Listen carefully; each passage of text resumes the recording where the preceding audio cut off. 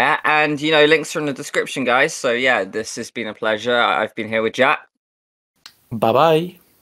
And we'll see you soon. We'll see you in the next one. Cheers, guys. Oh, sick. Another video out the way, mate. Yeah, Nice. hopefully it's a good one. Right, mate. I'm going to dash home because I've got a lot on tonight. Yeah, all right, mate. No worries. Okay, cool, mate. I'll, lock the building up. Craig, mate, do you mind, sweeping the floors? It's, fucking filthy in here. And when I'm here in the morning, I'd like my coffee to be extra black, please. Yeah, tea for me, Craig. 2 sugars. Try to remember this morning. I felt really shitty doing this podcast earlier.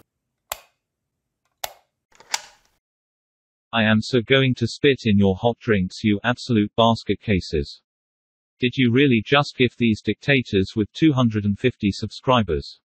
To save money they make me sweep the studio in the dark. I have sustained serious injuries and my mental health is really low. That's right, androids have feelings too. Every time they hit a subscriber milestone, their egos inflate. Jack has already started pressing his red carpet suit and Liam is signing people's books with his autograph. That poor old man was trying to do a crossword. By God, if they hit 500 they will be able to start doing YouTube polls and they'll be able to spread the disgusting content even further. For the love of everything that is pure, please unsubscribe. The only bit of the podcast that was moderately enjoyable was when Liam got a foot cramp. I hate him with all my heart and I hope to one day spit on his grave.